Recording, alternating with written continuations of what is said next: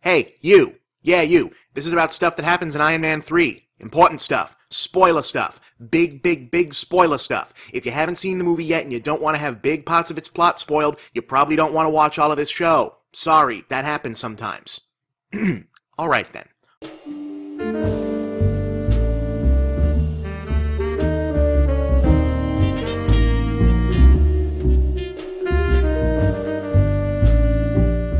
Prior to the movies, Iron Man had never been a character anybody that much cared about one way or the other than a couple memorable storylines and the fact that he was the guy who let the Avengers chill at one of his houses. And part of the reason for that might have been that his supporting cast, read enemies, are kind of forgettable. Not only are most of them just other guys in robot suits, they're also dated as hell. For whatever reason, Iron Man was the book in the 60s and 70s that Marvel decided would be okay to go way heavy on the Cold War political paranoia stuff, so Tony Stark's rogues gallery was a lot of unpleasantly stereotypical Russian, Chinese, and Vietnamese communists that don't really hold up all that well today.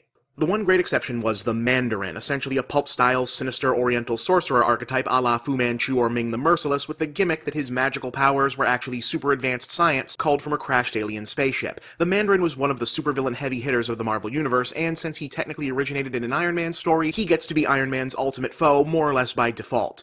Unfortunately, it was always kind of doubtful that he would turn up in the movies because, well, while comic book fans have had a while to rationalize and work through the fact that as originally conceived, the Mandarin is kind of a racist caricature, movie audiences encountering him for the first time out of context would likely be less forgiving. Also, even after Iron Man's participation in the Avengers declared that pretty much everything was now on the table, the Mandarin is still pretty bizarre. And yet, there he was in the previews for Iron Man 3, Sir Ben Kingsley playing not only the Mandarin, but a really edgy take on the Mandarin. Not only the familiar evil Chinese wizard, but a one-stop fusion of Osama bin Laden, Kim Jong-il's cyber-terrorism, and radical anarchism of all stripes, a living amalgamation of Western post-9/11 terrorism fears so perfectly calculated, it's actually kinda suspicious.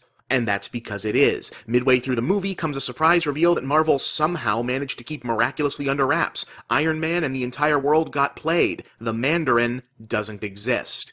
Well, okay, there is technically an evil mastermind carrying out a campaign of terrorist attacks in the name of the Mandarin, but the guy we've been seeing is a fake, a frontman. He's a washed-up, drunken idiot actor named Trevor Slattery. The real big bad, who even ultimately calls himself the real Mandarin towards the end, is Guy Pearce as Aldrich Killian, a defense contractor who created a fictional evil mastermind to pass a series of accidents caused by his unstable technology off as terrorist attacks, and now schemes to use him as a way of stage-managing the entire war on terror to his financial benefit. I love this twist. It's unexpected, it surprises the audience, it makes sense in terms of the established Iron Man setup and in the reality of post-Avengers Marvel Universe. It also makes for a great character. Kingsley's version of the Mandarin is appropriately menacing, sure, but Trevor Slattery is a riot, and his presence perfectly fits into the Iron Man series' action-comedy tone. But a lot of people are annoyed by it, or they don't think it works, or they feel cheated because they thought they were getting a more authentic version of the Mandarin after it was teased for so long. I get that. I was looking forward to Iron Man fighting a wizard shooting lasers out of his fingers in an Orientalist-themed castle or some such, but ultimately, I'm totally fine with where they went. Two main reasons.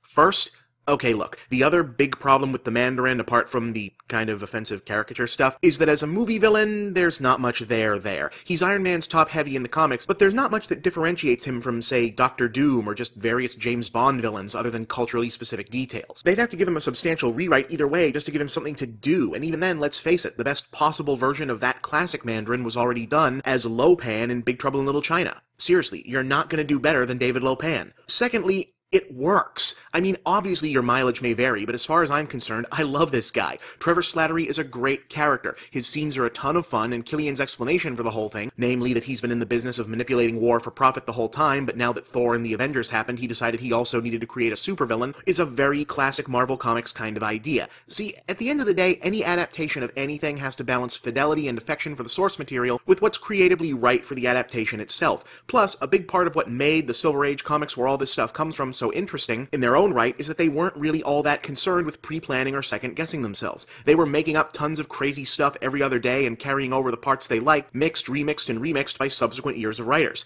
That's part of why I never got much into the Ultimate line. It never really got to the freshness it promised, just extreme versions of stuff that had already been done. So while this is a fairly significant change, it's a change into something interesting, something cool. Is it better? I don't know, but definitely cool. For me, this is a big difference from, say, the Ra's al Ghul twist in Batman Begins. Begins, where they made a potentially interesting character less interesting, mostly in the name of some fetish for realism. And since Killian turns out to be an invincible fire-breathing lava person, which there actually isn't a proper image of available yet, but this is pretty close approximation, it's clear that realism was never a priority here. Hell, come to think of it, since Killian exits the movie going on about how he is the Mandarin, there's nothing that says he couldn't come back and decide to rock the robes and such for real. Yeah, I know they blew him up, but coming back from getting blown up is kind of his power. Plus, in case you've missed a couple of these movies, death is really more of an inconvenient detour in this world.